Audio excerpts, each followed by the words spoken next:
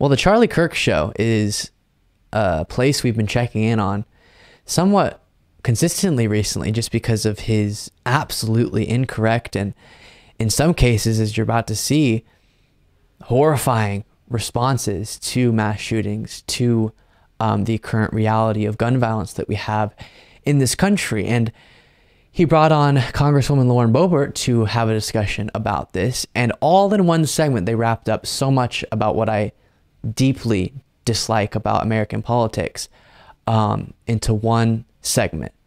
Just complete, I guess the soft term I'll use is incorrect stances being communicated here about gun violence and how we should respond and all of that. And also obvious, out in the open, blatant bigotry against Congresswoman Ilhan Omar, and saying that she shouldn't have been allowed into the country. She, of course, immigrated to the United States and is an American citizen. Now, it's just, like I said, so much about what I hate about a part of American politics, which is this type of rhetoric, these types of views. And I'll break it all down after this. Hey everybody, we have Lauren Boebert. I get asked sometimes, Charlie, why do you want stricter immigration? Why do you want an immigration moratorium? Well, because I hear people like Ilhan Omar. Ilhan Omar is an ingrate. We saved her life as a country. We were generous. And then she comes here to tell us how racist and awful and bigoted and terrible our values. I just want to tell you, hold on to what he says here. She came here to call us all these terms, and we were so sweet for letting her come. And then watch the clip that he plays to prove that, okay? I've said it before. I try to stay calm. I don't think I'm going to be able to do it on this one. Watch the clip that he plays to prove that how dare she come to the United States and do all the values and our customs are. You just got to, you cannot have an immigration policy that allows people like Ilhan Omar, who have contempt for the nation, to come in and they refuse to assimilate. Play cut 73. As an American, I'm heartbroken. As a mom, I'm outraged. As a legislator, I am ashamed at the lack of the political will to keep our kids safe from our Republican colleagues. Keep our kids safe from our Republican colleagues.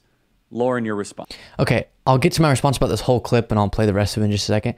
But quickly there, you see what he did there? She said the lack of political will to keep our children safe from our Republican colleagues, not keep our children safe from our Republican colleagues, the lack of political will from our Republican colleagues. But she said the lack of political will to keep our children safe, the lack of political will from who? Our Republican colleagues, is how she finished it. She's not saying like keep kids safe from Republicans. Response. Look, Ilhan has her own history that we could dig into. You know, there's a lot of things in my Democrat colleagues that I'm ashamed of when it comes to the way our country is being run right now. But, you know, this is another fake outrage in an attempt to strip the rights away from American citizens. And I agree with you, Charlie, on the immigration and how we should not allow people who absolutely hate and despise our country and our values to come in and be citizens and certainly serve in the United States House of Representatives as a federal legislator. I mean, this is something that is just a slap in the face, and Americans are being spit on by her rhetoric and her disregard for our country, for our Constitution, for the flag that so many men and women have died for. So what got her labeled America hater? What got them to say that she shouldn't be allowed to be a U.S. citizen? She's spitting on America. She's opposed to our values. She's advocating for common sense policies that would protect the lives of Americans. And that justifies to them everything you just heard.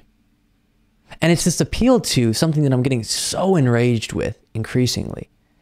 This care for, obsession with, and prioritization of the symbol of patriotism over the action of patriotism from people like Lauren Boebert, where she'll talk all day about the flag, but not the people the flag represents.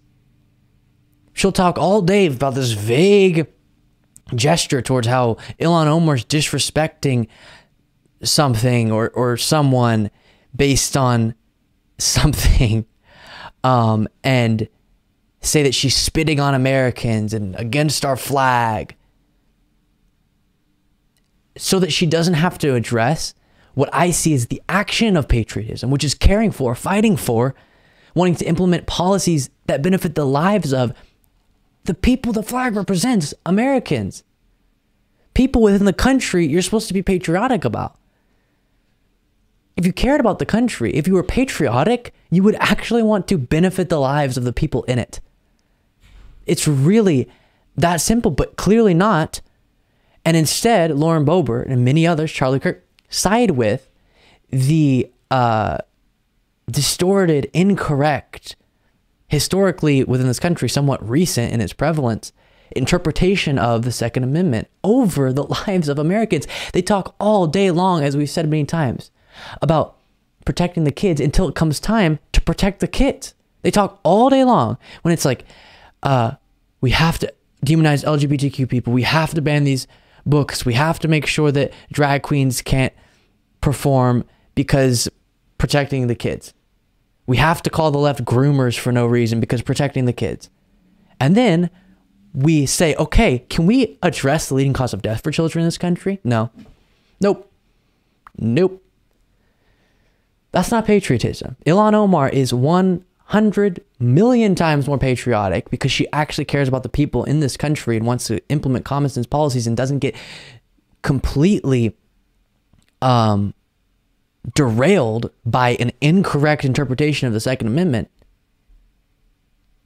That is patriotism over this symbolic, I'm just, woohoo, I'm pro the flag. Great.